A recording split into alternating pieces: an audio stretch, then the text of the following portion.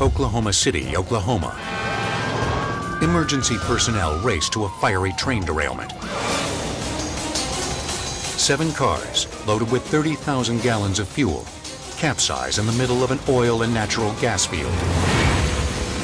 If any well ignites, it could trigger a catastrophic chain reaction, engulfing the countryside in poisonous smoke and flames.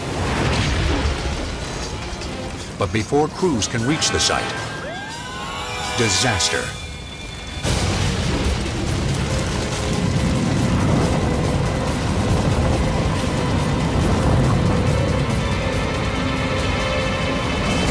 A massive explosion rocks the earth, and a 1,000-foot-high fireball scorches the sky.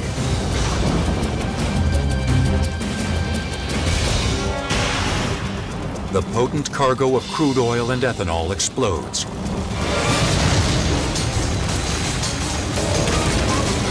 Belching a poisonous petroleum cloud that cloaks the county in darkness and fills residents' lungs with a toxic cocktail of fumes. The inferno threatens to engulf nearby homes, but the heat erupting from the tankers is too intense for firefighters to even get close.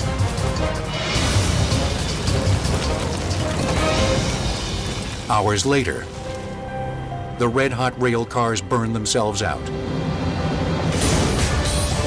The cause of the derailment is still under investigation after it turned a quiet countryside into hell on earth.